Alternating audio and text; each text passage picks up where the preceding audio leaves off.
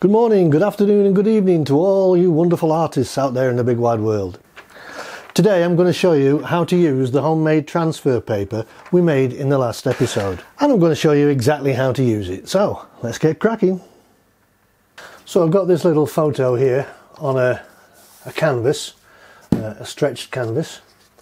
And I'm going to transfer this image down onto the canvas using this homemade transfer paper, and all we do, you see, is we slip it underneath there like that. And so all we do is we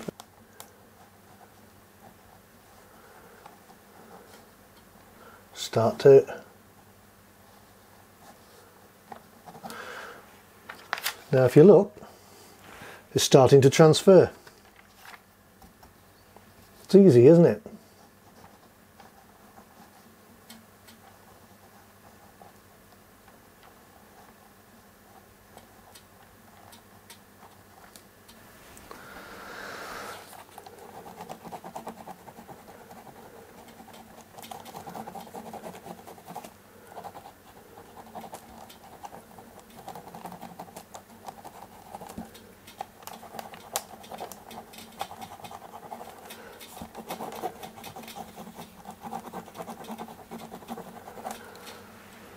And there we go. When you're happy with what you've done, if you think you've got all the relevant points down there, then you can remove the transfer paper.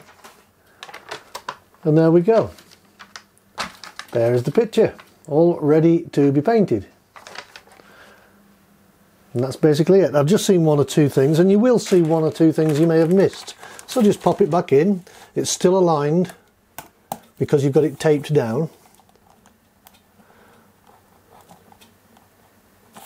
Let's just put in some of these reflections in the eyes.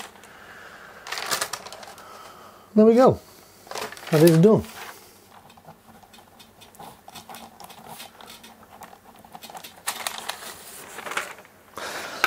I'm happy with that.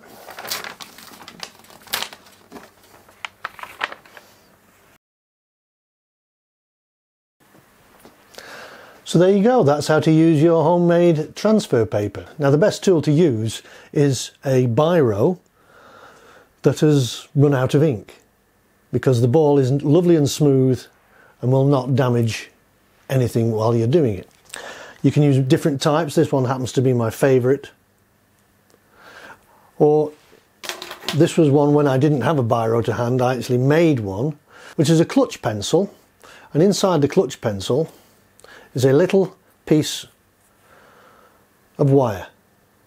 Now it's copper wire that I got out of an old mains cable, and I rounded the ends, filed and sanded the ends so it's lovely and smooth. That fits into the clutch pencil like so, and is perfect for doing this kind of work.